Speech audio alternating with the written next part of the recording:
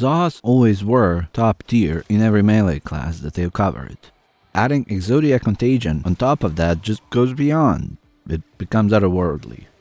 And sure, Contagion did take a couple of nerfs along the way, and it's no longer as devastating with casual melee builds. But if you focus your build strictly for Contagion, then it's still a beast.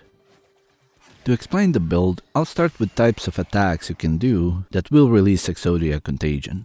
For one, the most common way to do it is to either double jump or bullet jump, hold aim glide and yeet it with a melee attack. This launches a projectile that goes towards the point you aimed at, but it does have a curve. And it does good damage, but we can do better than that. If you do the same exact thing to launch a projectile, but you hold the aim glide after, and when projectile is about to hit, then you look down and you do a heavy slam attack. This causes Contagion hit to make use of doubled critical modifier on heavy attacks, and the end result is just significantly more damage. But there's one more, and it's a move you will never ever use outside of this. I bet most people never even knew that this was a move. You have to aim glide and slide in air and use heavy attack to trigger an aim glide heavy slide attack, which will launch a devastating projectile. For this one, you do have to be in that exclusive melee mode.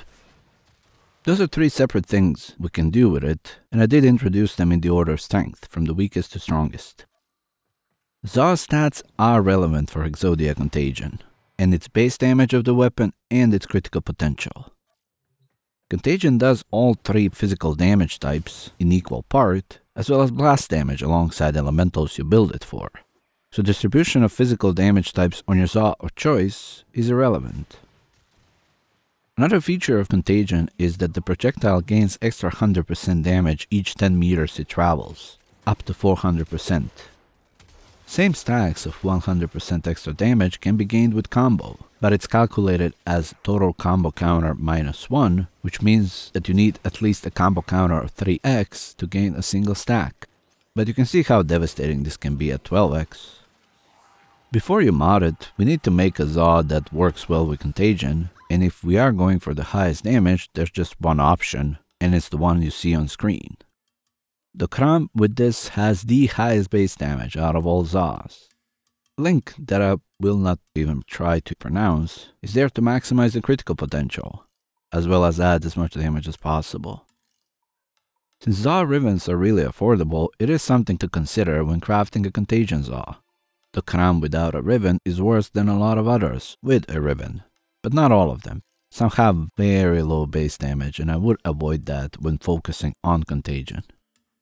Still, there's a balance to be had when it comes to how fast you do it, because this can be sluggish. When it comes to modding your Zaw specifically for Contagion, it's pretty simple.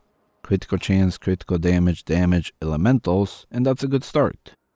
Initial combo is very good if you can reach 3x. So you either have to go with daggers with covert lethality or get a ribbon alongside corrupt charge.